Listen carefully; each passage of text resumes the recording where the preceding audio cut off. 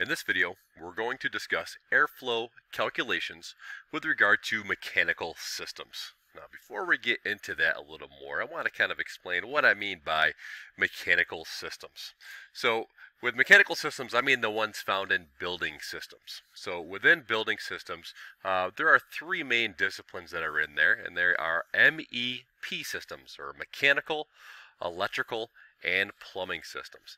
Now, these, of course, are very broad topics, which then can be broken down into subtopics or subcategories or disciplines. As you can see, there's a bunch of them here, and of course, we're not going to go through all of these. I just want to make sure that we're clear that the airflow calculations that we're going to be talking about today are specifically within the MEP discipline of mechanical, and more specifically, the HVAC discipline, and HVAC stands for heating, ventilation, and air conditioning. So before we get into that any further, let's just take a look at some basic heating system ideas, right? So the purpose of a heating system is to overcome or neutralize the heat loss of a building. All right, so in the middle of winter when it's freezing outside, we don't want to be freezing inside. And on the flip side, when it's hot outside, we don't want it to be hot inside. Right, so we're just trying to find a way to neutralize the heat transfer, whether it's going in or going out, so that we're comfortable, right? And we do that by maintaining a predetermined temperature.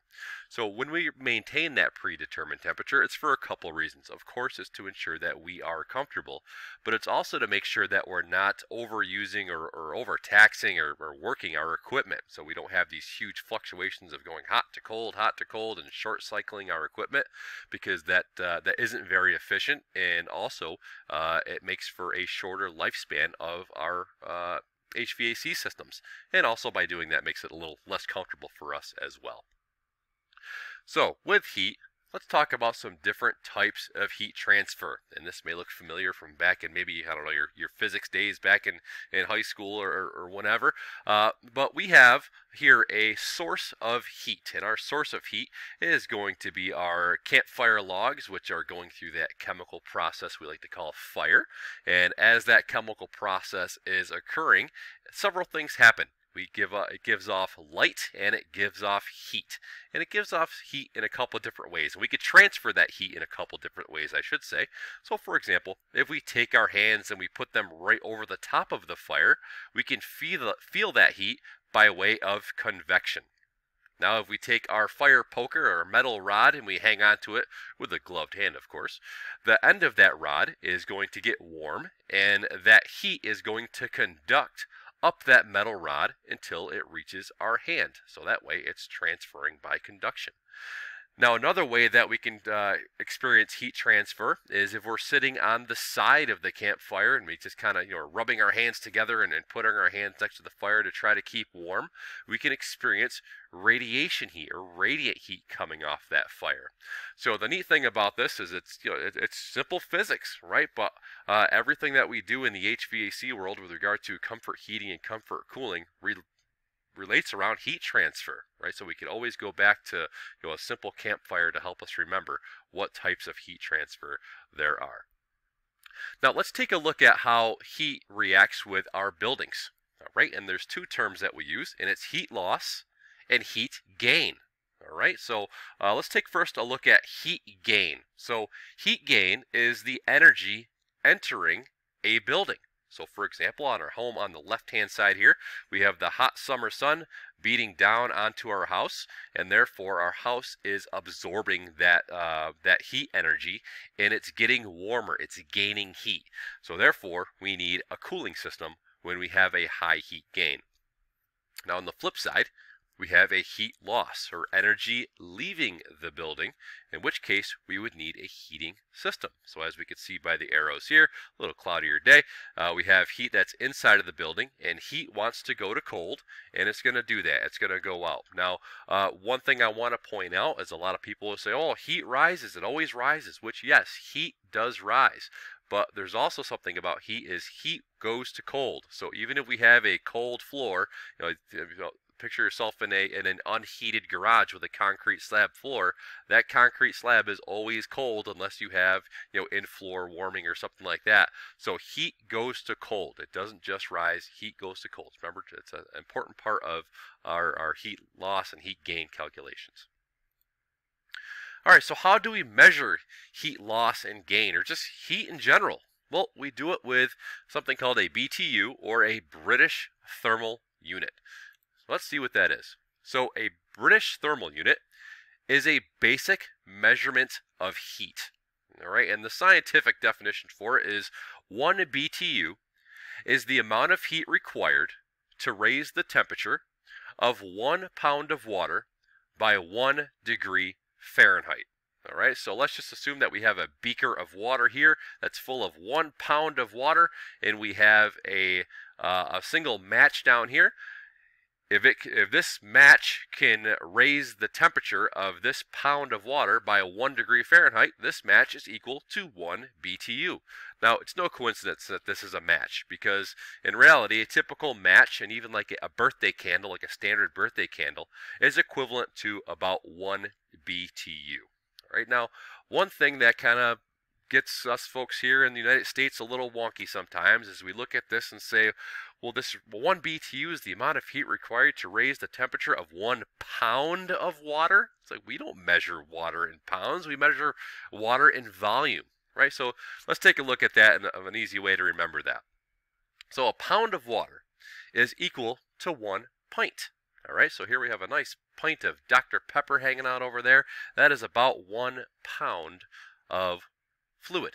All right, so the way that I remember this, and I don't remember who I heard it from, it's been around for a billion years, I'm sure, but the way I remember this is a pint a pound the world around. All right, so if I'm ever curious of how much a pint is in volume-wise, it's a pint, because a pint a pound the world around. A little cheesy, I know, but it works. All right, so let's take that idea of a British thermal unit, and let's talk about the concept of heat loss. Okay, so we have a building here, and it's obviously losing heat because our arrows are going outside, because heat goes to cold, and therefore we know that it's colder outside than it is inside. And let's say that we lose 1 BTU of loss. All right, so our goal is to neutralize that load and maintain a temperature. Therefore, we're going to put 1 matchstick in, because 1 matchstick is equivalent to about 1 BTU, right? And therefore, we've neutralized our load so we can maintain a temperature inside the building. Now, let's get really crazy and extreme and say we lose 3 BTUs, right? So if we lose 3 BTUs, again, pretty simple. All we have to do is make sure that we put 3 BTUs in, again, to neutralize that load. Right now, of course, we're not going to heat a house with just 3 matchsticks, right? But this is just to kind of drive home the neutralization efforts that we have when it comes to heat loss. All right, so let's take a look at the actual airflow calculations. That's why we're here today. So airflow calculations are necessary to ensure that heating and cooling systems are designed in a way that move the correct amount of heat energy through a building by means of an air system. All properly designed systems need to have airflow calculations, whether it's done by hand or done by computer, whatever it may be. A good system, a proper system, has calculations. Now, this doesn't always happen, right? And if you haven't seen it, you're going to see it, that there's a lot of bad stuff out there. So a nice thing about airflow calculations is that they're also a key component for troubleshooting air system problems, right? Our airflow calculations are kind of our lie detectors and our truth tellers with regard to if a system is operating correctly, and if it's not, what might be the problem. Is it the burner? Is it the blower? Is it the ductwork? What's the problem with our system? Now, before we get into actually doing any of our calculations, let's take a look at some terms that we're going to use. Now, the first term is a BTUH. Right, so the last time we talked about BTU, it was simply a BTU.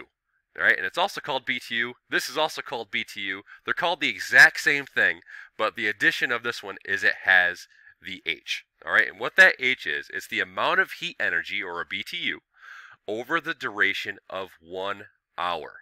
All right, so again, if I were to take a matchstick or a simple birthday candle and burn it for a full hour, that would be a BTUH, or BTU. Now, the great thing about this, you're saying, whoa, hang on. BTU and BTU are the same thing. How do I know what someone's going to be talking about? Well, the typical measurement for heating appliances is the BTUH, is the BTUs per hour, as opposed to just BTU. Okay, so going forward, anytime you hear BTU, when they're talking about a furnace or a boiler or a gas appliance, whatever it may be, you can rest assured that it's going to be BTUH unless otherwise specified. All right, the second term that we're going to use is CFM. And CFM is a measurement of airflow in cubic feet per minute, hence the CFM, cubic feet per minute. And this is the volume of air moved over the duration of 1 minute. So imagine if I had, I'm a fan, and I have a 1 cubic foot box, and it's full of air. How many of those boxes can I move in 60 seconds, or the course of 1 minute, right? It's just the volume of air movement. So I'm a pretty visual person, so for me, I like to say that a CFM, and I relate it back to a bathroom, like a residential bathroom fan, and a typical residential bathroom fan can move anywhere between 50 to 75 CFM in most cases. That just gives you an idea of measurement of what a CFM is and kind of put a visual aspect to it. So a residential bathroom fan is around 50 to 75 CFM. All right, the last term that we're going to look at here is delta T. All right, we have the Greek letter delta here and just a capital T. And delta means change, and T stands for the temperature in degrees Fahrenheit. Therefore, we have delta T is the change in temperature. So let's take look at an example at that. So the first example. This morning, the outdoor temperature was 5 degrees Fahrenheit. This afternoon, the temperature was 35 degrees Fahrenheit. Therefore, the delta T is 30 degrees. All right, so the temperature difference between when I started and when I ended is 30 degrees, because 35 minus 5 is 30. So my delta T is 30 degrees. Let's take a look at another example. So example 2, a can of soda at room temperature is 68 degrees. After the can was in the refrigerator for a day, the temperature of the soda was 40 degrees. Therefore, the delta T is 28 degrees Fahrenheit. So again, I started with a can of soda at room temperature at 68 degrees. I threw it in the fridge, and it came out at 40. So my delta is 28 because I start with 68, I subtract 40, and I get 28. So my delta T is 28. Now take a note here. So the delta T is always a positive value regardless if the temperature went up or the temperature went down. So let's take a look at our examples. In example 1, I went from 5 degrees to 35 degrees. My temperature went up, right? And I still have a delta T of 30. In the second example, my can of soda went from room temperature to a nice cold can of soda, right? The temperature went down. But you'll notice that my delta T's are still positive values. Your delta T should always be positive. Therefore, the calculations that you're going to see will work for both heating and cooling, because we can change the delta T regardless if we're going up in temperature or down in temperature, the delta is still positive. All right, so let's take a look at our actual airflow formula. All right, now this is nice and big for a reason. So you should be writing this one down, because this is going to be your best friend. Quite honestly, when I got involved in the HVAC field 20 plus years ago now, this is one of the first calculations that I was told, and I still have the same note that I wrote down. Of course, I transposed out some different papers here and there, but I use this calculation all of the time. All right, so our formula is BTU is equal to CFM times delta T times 1.08. All right, so let's break this down. So we know what our BTU is. It's a measurement of heat. That equals a CFM, which is a measurement of airflow, times our delta T, which is a change in temperature in degrees Fahrenheit. And then we have times 1.08. We're going to call this our convenience factor, or the magic. All right, so rest assured, this 1.08 comes from something. All right, it comes from a very long and complicated calculation that goes back to the specific heat of standard air. All right, or the characteristics of standard air. I can assure you I will never do a video on that because that is a calculation that just goes on for days. All right, so for all intents and purposes, we just need our magic number, which is 1.08. Now, the great thing about this formula is it works frontwards, backwards, upside down. Right? We can manipulate this formula to do whatever we want, and we're going to have a little bit of practice with this. But also, this is specifically with regard to airflow. There is a very similar formula which is used for the flow of fluids, specifically water, where we could take a boiler, like a water boiler system, and we can do similar calculations to find the BTU using water. I'll do that in a future video, but this is just for airflow. All right, so now that we have our terms in place and we have our formula written down, let's do some practice. All right, so this first scenario, we're going to do this one together. And the second one, I'm going to give you some time to do it on your own. So scenario 1, you have been asked to find an appropriate replacement for a gas-fired furnace that is nearing the end of its useful life. Unfortunately, the model number is unable to be read, and a service technician has provided you with the CFM and delta T of the unit. All right, so we need to replace this furnace. We need to know how big it needs to be, how many BTUs it needs to be capable of, but all we have are two values, which being the CFM and the delta T. So let's break this down into a solution. So the first thing that we need to do is we need to use our equation. All right, again, our equation is BTU equals CFM times delta T times 1.08. Now the second thing that we're going to do is we are going to replace our variables with what we know. All right, so we know our CFM and we know our delta T. So therefore, I'm going to rewrite my equation. So now BTU equals 1400 CFM times 20, which is my delta T, times my magic number of 1.08. Now I'm going to work the formula. All right, and the way that I like to work the formula is I like to take my first two variables and I'll multiply, or in this case I'll multiply them, and then I'll just bring down my magic number and simplify things a bit. So BTU equals 28,000 times 1.08, and if I work that math out, my BTUs are equal to 30,240 BTUs. So therefore I need to find a furnace for this scenario that can at least put out 30,240 BTUs into my space. All right, let's take a look at another scenario. All right, so again, for this scenario, we'll read it through. I'll give you the variables, and then I'll ask you to pause the video and work it through. And when you think you have a solution, go ahead and play the video again, and we'll work through the solution. So scenario 2, same scenario. You have been asked to find an appropriate replacement for a gas-fired furnace that is nearing the end of its useful life. Unfortunately, the model number is unable to be read. A service technician has provided you with the CFM and delta T of the unit. Now this time, you have a CFM of 2000 and you have a delta T of 18. So using your CFM and your delta T and the airflow formula that you have, go ahead and pause the video and work through the solution. And when you think you have a solution, go ahead and play the video and we'll walk through it together. All right, now that you have a solution, let's walk through it. Let's check our answer. So again, the first thing that we need to do is use our equation and write that sucker right down at the top of your paper. BTU equals CFM times delta T times 1.08. The second thing I'm going to do is replace my variables. So my CFM is 2000, my delta T is 18.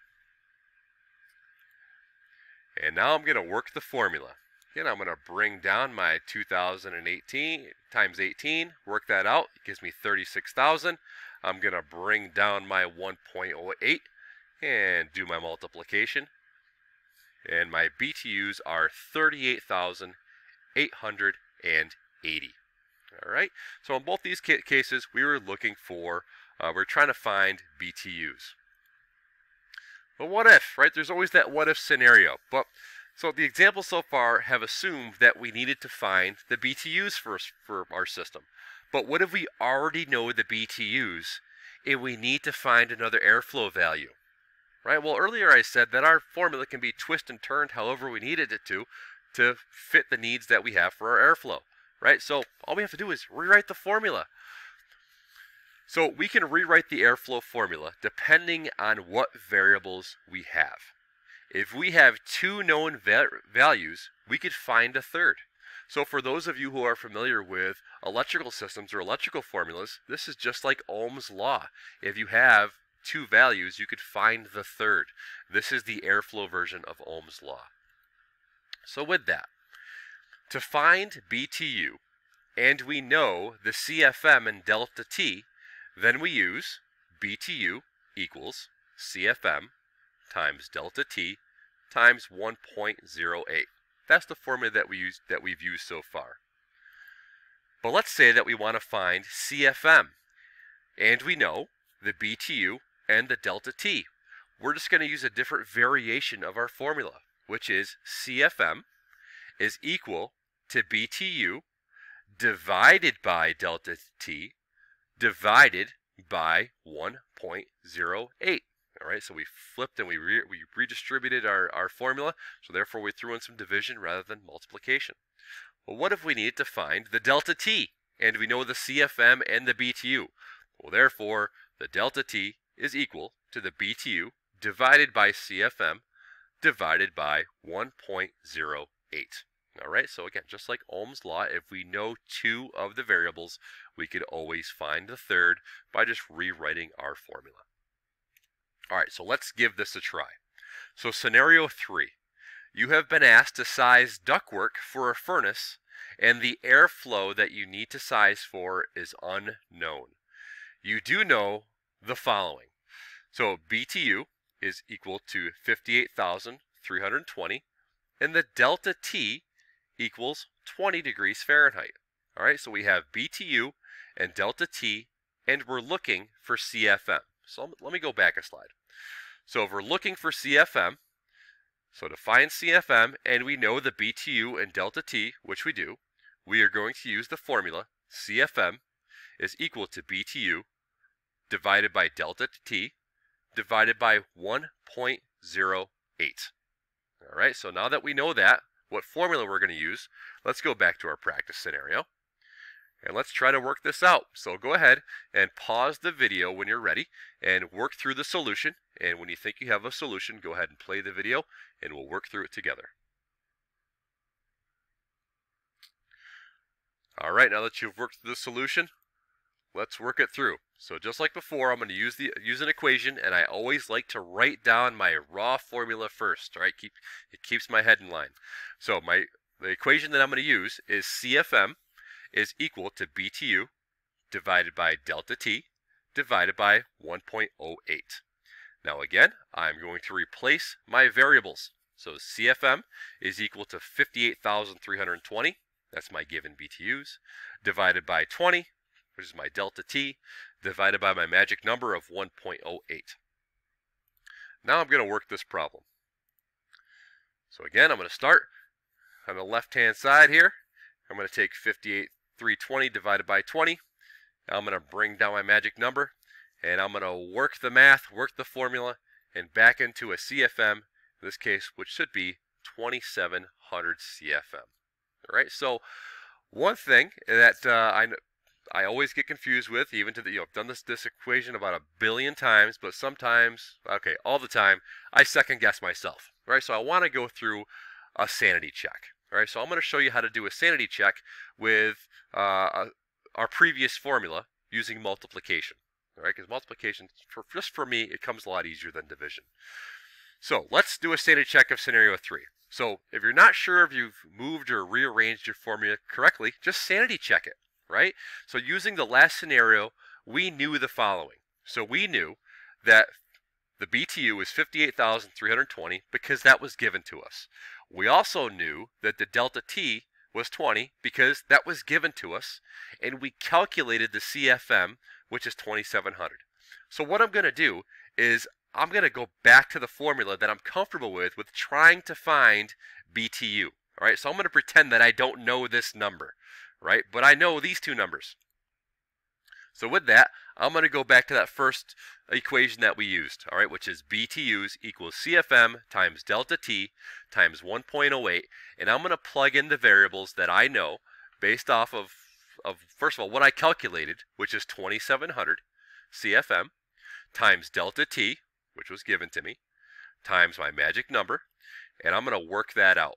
All right, so now if I work the formula, again, do 2,700 times 20, works it out to 54,000. I'm going to bring down my magic number, and if I did my math correctly, it should equal 58,320, and now I'm going to sanity check it, and my equation that I used to begin with matches what I used to find my CFM.